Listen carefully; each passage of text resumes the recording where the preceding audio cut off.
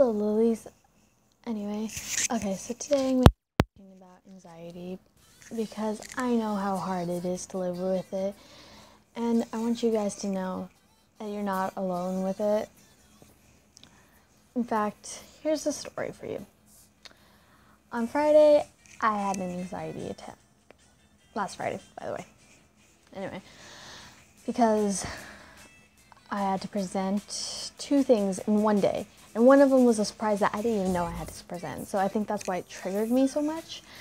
And I was horrified because all of those people looking at me all at once, all of them paying attention to every word I said. And I really felt like they were judging me. But don't worry about it. Just breathe. I know it feels really hard when you're in the moment, but you need to remember to breathe. And I'm going to tell you guys 2 tips that my friends gave me. Okay, so the first tip is you find one person that you trust and you know won't judge you. That's your friend. And you just look at them. Just look at them in the eyes and keep contact with them. And don't look at anyone else because then you're going to freak out. Second tip, stare at the black wall. When you're talking, and you're supposed to be looking at the audience, just stare above their heads and look at the back wall. That's what I did today when I had to present.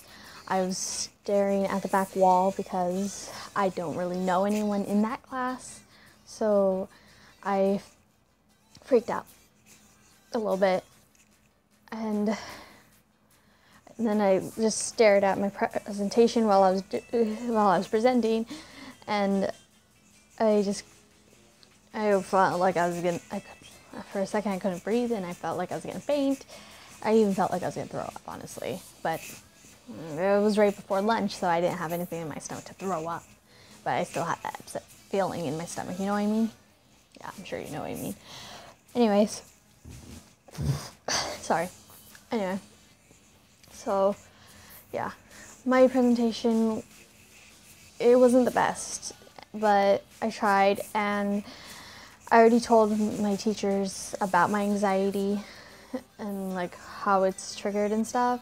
So maybe you guys can work something out with your teachers too. And my teachers were really supportive. I'm lucky about that. So hopefully your guys' will be too. Okay. Well, that's all I have to say. Thanks for listening, Lilies.